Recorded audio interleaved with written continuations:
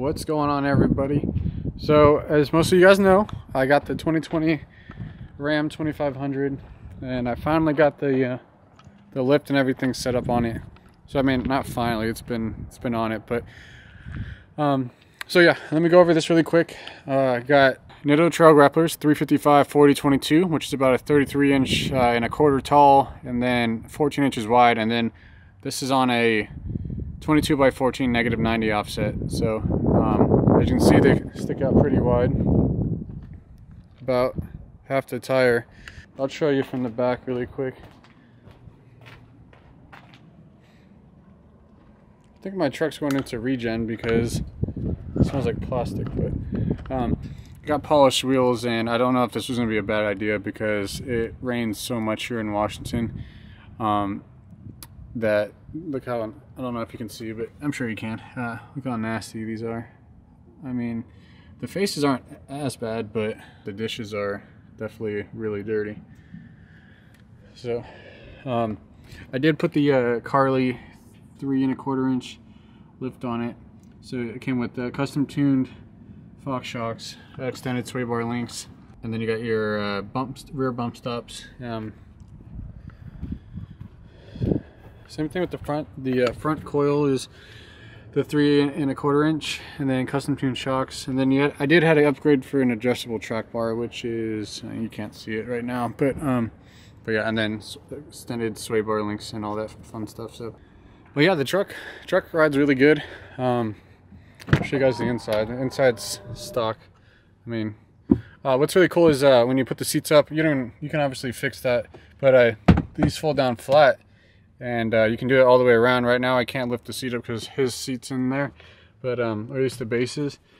And then yeah, the front, still haven't taken off the covering, but this is the interior of a 5th generation Ram 2500, and they look the same on the 3500s as well. You don't get the full panoramic roof, but you get a sunroof if you choose so. Just keep in mind, guys, if you do the sunroof, you're going to lose quite a bit of headspace. So I'm only 5'10", so it makes it pretty, I mean, I sit pretty tall in it. I can probably go in really quick, but yeah, I sit pretty tall, and I wouldn't consider 5'10" tall, but I don't even have, like, if I'm sitting normal, I have like 3 inches, not 3 inches, but like 3 finger space between my head and the top here. So if you're like 6'2", maybe even like 6'1" or higher, you're gonna have trouble.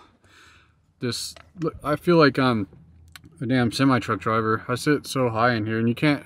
Yes, I did adjust the seats all the way down, so don't tell me to do that. But yeah, other than that, the interior is awesome on this truck. I love it. Plenty of room. We've only had Eli in here a few times. I just got the windows tinted, so that's why the sticker's on there. Just a few things that we plan on doing. I'm gonna do bed liner. So once all this COVID-19 stuff kind of goes away, and all these businesses open back up, I'm gonna do bed liner. And then the truck does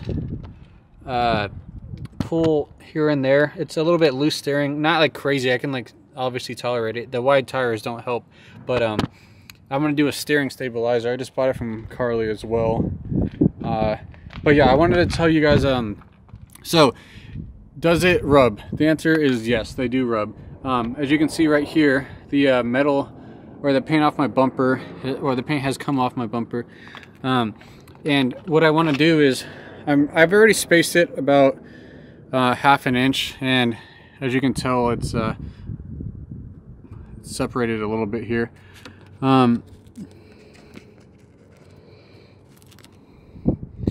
what I'm going to do is probably have to trim like here down.